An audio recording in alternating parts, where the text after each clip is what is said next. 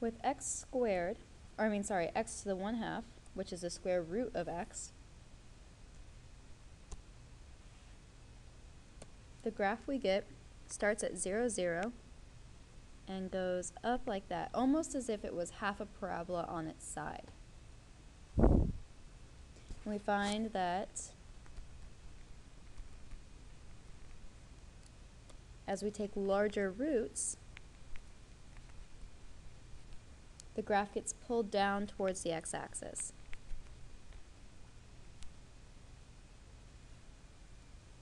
A thing to notice about this graph is that the domain is only from 0 to infinity.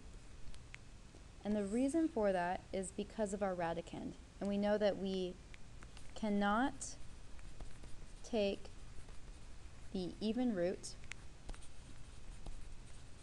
of a negative number.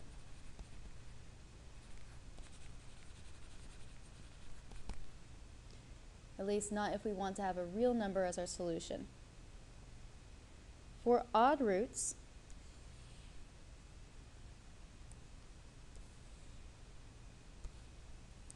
what we end up getting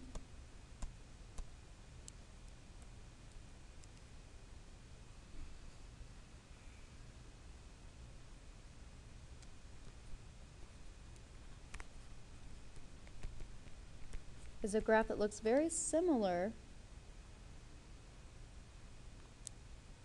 to our odd exponents, but it looks like the graph has been turned on its side. And we see again that as we take a larger and larger root,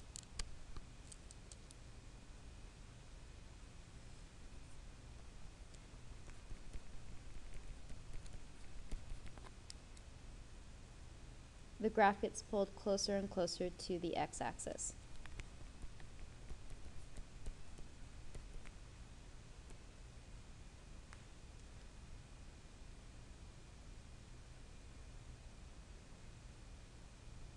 Okay, other functions. We have an absolute value function. The absolute value function, we know that as long as x is positive, that it looks very similar to y equals x. We'll just have a straight line that goes up.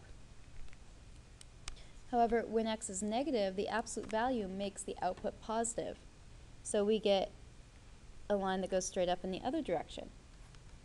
This is our absolute value function.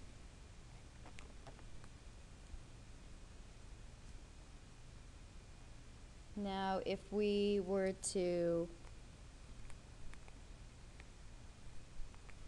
maybe take the absolute value of 2x, our graph gets skinnier. The absolute value of 3x, it gets even skinnier. But know the red one. The red one is the parent function. That's the one you just have to know. Next, we'll talk about floor and ceiling functions. What the floor function tells me, and it's this special notation where it looks like a bracket, but the bracket only has the floors. And what this says is that wherever I plug in for x, so say I plug in 6.5, the floor function picks the integer that is the closest integer but below 6.5. So in this case it would be 6. If I have 7.2, the floor function tells me it's 7. Negative 3.9, the floor function says it's negative 4. What the graph of this looks like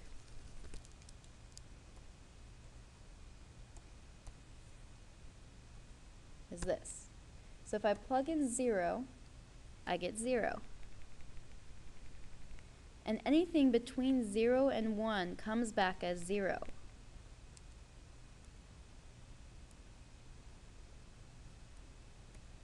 There we go.